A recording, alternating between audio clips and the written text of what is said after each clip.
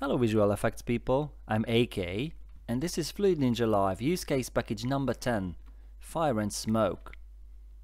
I'm quickly rushing through the level to see what we have, like an interactive fireplace where you could bash these huge logs and some oily smoke. You could adjust the lighting and camera distance.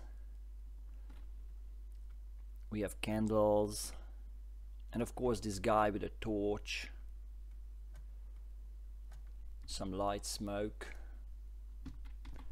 and finally rushing through this section, character effects. So quickly that's what we have, and now I'm getting to the details. First, let's have a look at stage 1. I'm switching off the palm possession.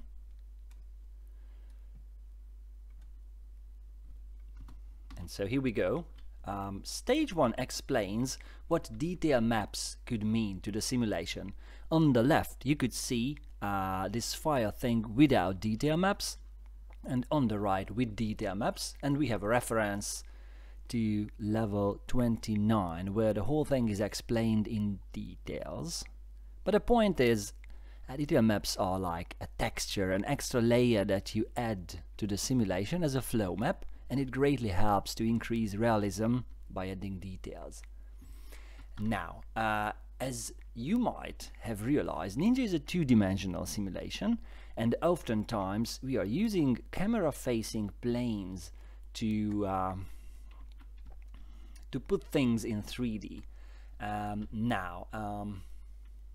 In case we are using more than one simulation and we populate the area with these multiple simulations, we could have a fireplace that could be looked at from multiple angles, and it is looking good from all angles. Also, by increasing the number of simulations, we could have like extra details, and the whole thing is looking smooth. And on stage 3 we have a very simple setup. It's just one single camera facing plane. It is optimal from the mid distance and the far distance. Again, you could view it from multiple angles, but it doesn't really behave good once you are starting to get to a top-down position. So the previous setup shown here was optimized for all angles, while this one here is mainly from the side view and from a distance, but it's very cheap GPU wise. Just to have an idea how it looks like, I'm switching the material to a big red opaque plane so we could see how cruel it looks like. Yep. No detail maps, no nothing, just a camera facing plane. It's ugly, but that is why we are employing output materials, which you could define at the live generic.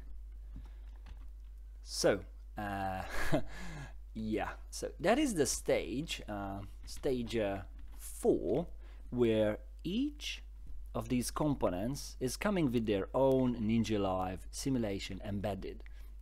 If you click one of these guys, you could see that these are blueprints, and on the details panels you could see that the Ninja Live component is added to these blueprints.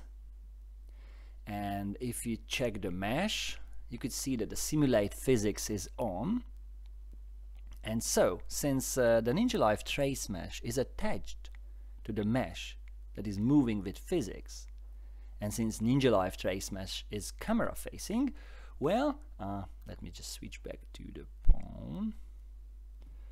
The result is that the simulation goes with the physics body, and so I could push things around and still the fire remains in sync with these bodies. Yeah.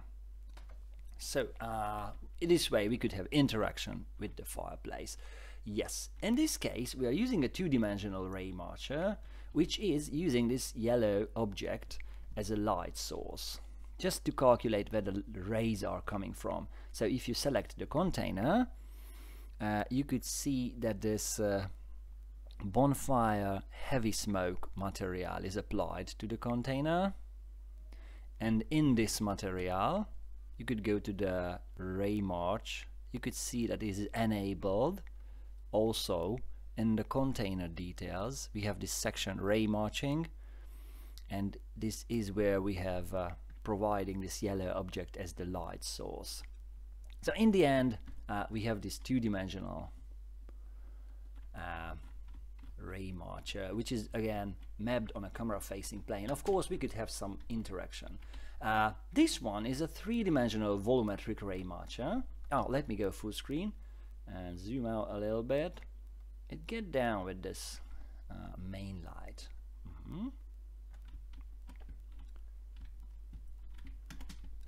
So the point is that we have a similar setup, a camera facing plane, and the heavy smoke simulation is running on this plane, but this time oh, my knees are on fire. This time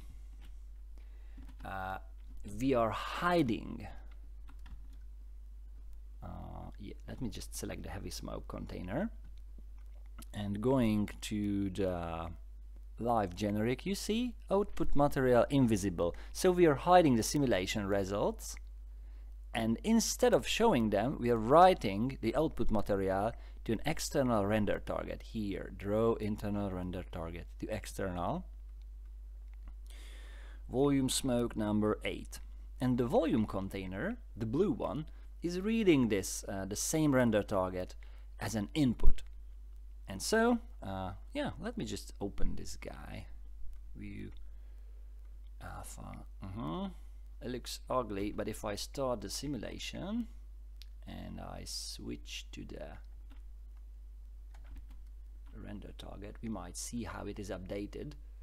Yep, so it's like a grayscale information flowing here from the simulation container to the volumetric ray marcher, and that's how it works.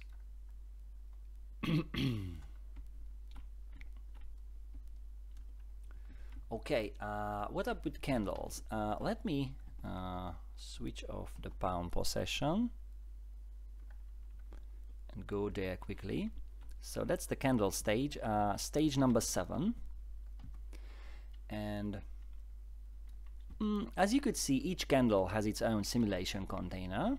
These two guys, B and C, are coming with the same preset. How come they are not looking similar? Yes, it's a key parameter, and it is called, and is located on the live generic, randomized noise offsets. Of course, all the things I'm explaining here also explain on the level placed texts. So if you randomize noise offsets, your smoke simulations are not going to look quite the same. But we don't need to use different or separate simulations. This is only for the purpose of demonstration. In this case, only a single simulation is used, and still, as you could see, I could walk around. We could render an arbitrary number of these candles. Now, how is it done? Well, in the case of these single containers, let me just quickly go to the preset. I open the preset, and here, as you could see, we are using a texture file as an input.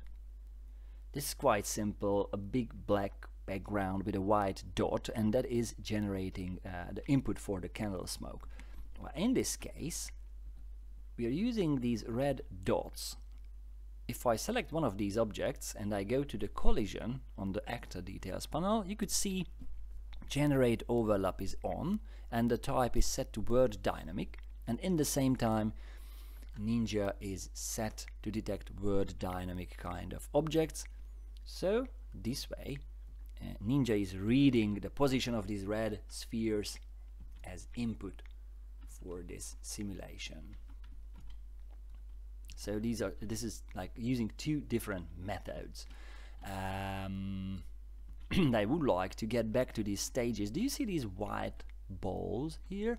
Well, these white balls have been placed here because we are using these as like fire anchor points to define the emission points for the fire.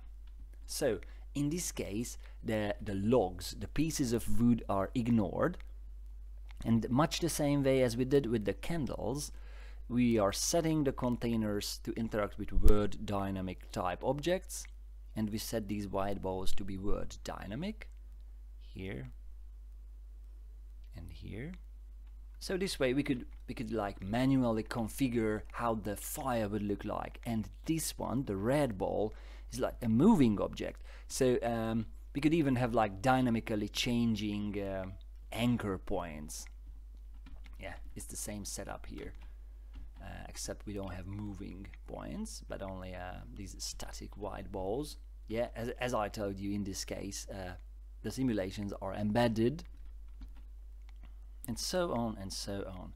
And finally, let's just move on to the character effect section, which is stage 9, is it? Yep. And a very important part, muy importante. This guy here has only one simulation container embedded, and this guy 2 simulation containers embedded. Let's just compare. First, I'm going to process this guy. I'm getting a bit closer, and please have a look at the flaming hands. I'm getting a bit further away. So it looks fine, but as soon as I start to rotate around the character, you could see, please focus on the right hand side.